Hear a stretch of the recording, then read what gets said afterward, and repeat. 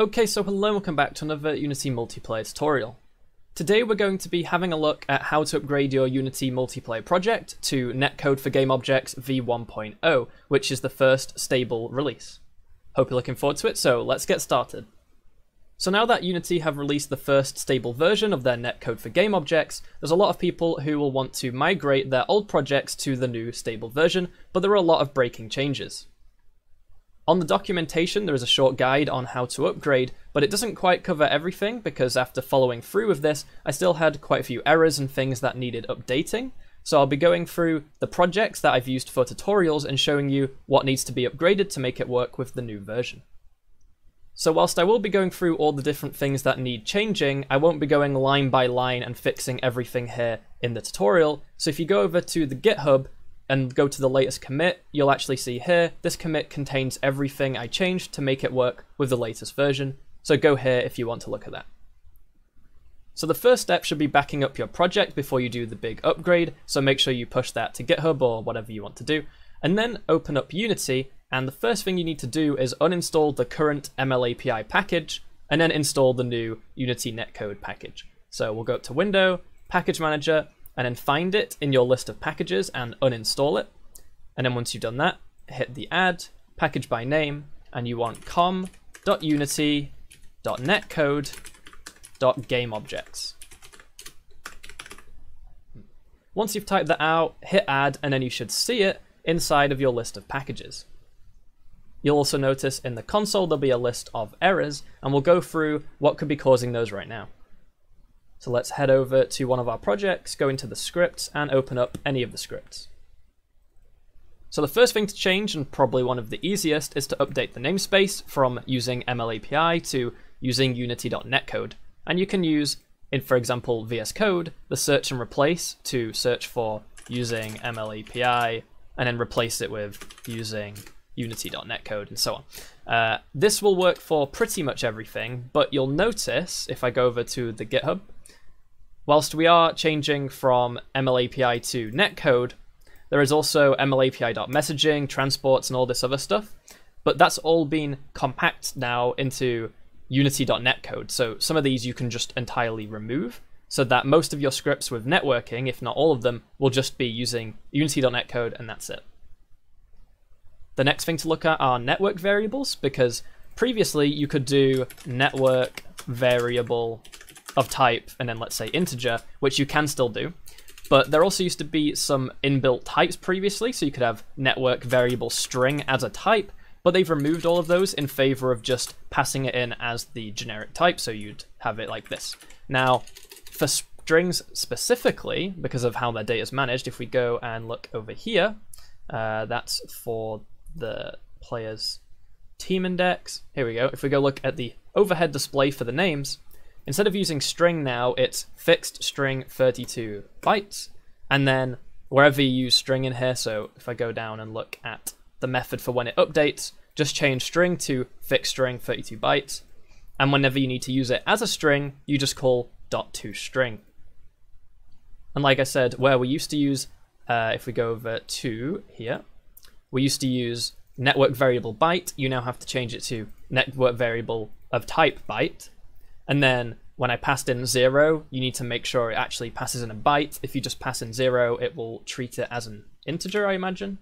Yeah, so need to make sure I use a byte. You could also just pass in a value here and cast it to a byte. Then for your own custom types, so if we go over to INetworkSerializable, for example, over here in the lobby player state, you now have to, if you're using strings, you have to use fixed string 32 bytes again. And this method over here for network serialize has changed. It used to be a slightly different syntax, but it looks like this now, in case you're curious. And then instead of just serialize, I think it's now serialize value. And one other thing you have to use is you have to fill in your own equals method for determining if the state has changed. So you have to add the interface IEquatable of type and then the type that your struct is. And then down here, you have to write the logic for checking if it's equal to another instance of the state. So just saying if the IDs are the same and the names are the same and isReady is the same, then it is the same. But if any of these are not the same, then it has changed. And that's just how it uses the logic for detecting if it's changed, and if it has changed, then syncing it over the network. If we go over to a network behavior on NetworkSpawn, you'll see here, instead of overriding network start, we're now overriding OnNetworkSpawn. That's the name they have opted for now. So you just need to do a find and replace for those as well. And if you're inside of a network behavior and you use the OnDestroy method, it'll give you a warning here telling you it's now needing to be overridden. So public override void OnDestroy. Call the base method, which handles cleaning up network variables and other such thing under the hood. Just make sure that gets called, otherwise you might get some memory leaks. So I'm sure someplace in your code you're using the scene manager to send all of the clients to a certain scene. Now that's NetworkManager.Singleton.SceneManager. It's inside of there rather than being its own static class. And if I look inside of here, that also goes for the prefab handler and the spawn manager, and I've used those kind of things before. So keep in mind now, if you want to access these, they're inside of the network manager. And for knowing when clients changed scene, I used to use a custom event type and set all that up separately, but now you can just subscribe to the scene manager's OnSceneEvent and make your own method to say what should happen when a client changes the scene. And so you can see here the client that changed the scene and which scene they changed to. And speaking of custom events or custom messages, we'll go over here and go custom message, and we'll go find where this is. So where we had these client messages, the custom ones, the syntax has slightly changed. So comparing that to what we used to have, you can see it over here on the GitHub, for example, but they have changed that around. It's honestly not too different in terms of how it works. You still just register a message with a custom name. You have your parameters here that get passed in. And then over here, you write your logic. So we want to just read the message as a connect status, which is just an enum. And then we raise our own event. So we trigger our own event here. And then we pass in the status. And that's so we can use that to know how the player got disconnected, for example. And we can pop up a screen saying they got disconnected because the password was wrong, or because there's too many players, or whatever reason it may be.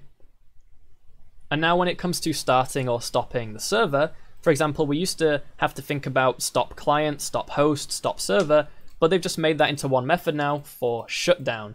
And I have noticed here that when I leave, I shut down the server and then I check if we're hosting to do this unsubscribing. But by this point, we won't be a host because we've shut down the server, so that's technically not correct. But the idea is wherever you would stop client, host, or server, you just replace that with shutdown and it's all handled for you.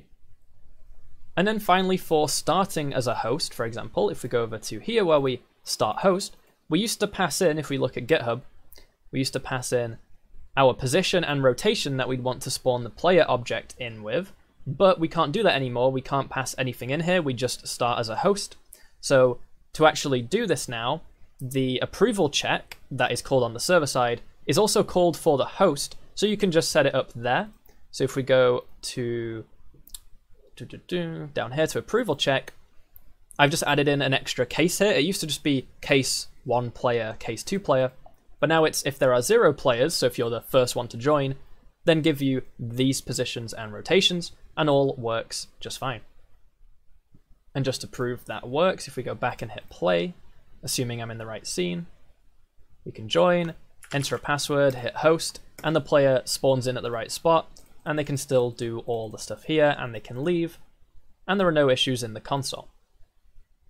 Now that I've gone through everything I had in mind with the code, just have a look over at your network managers, and you'll notice now it used to be a prefab list, and then you could tick if it was the player prefab, but now the player prefab has its own field, and network prefabs are separate. So I had to remove my player prefab from this list, and then add it in as the player prefab. So yeah, that should be everything. If you've noticed something that I've missed, then be sure to let me know in the comments and I'll try and help you out there, or I'll just update it on the GitHub and make sure that stays up to date for you if you want to go check the latest version of Netcode for GameObjects.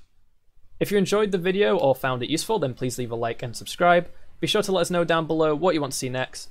Thanks as always for watching, and I'll see you in the next one. Goodbye.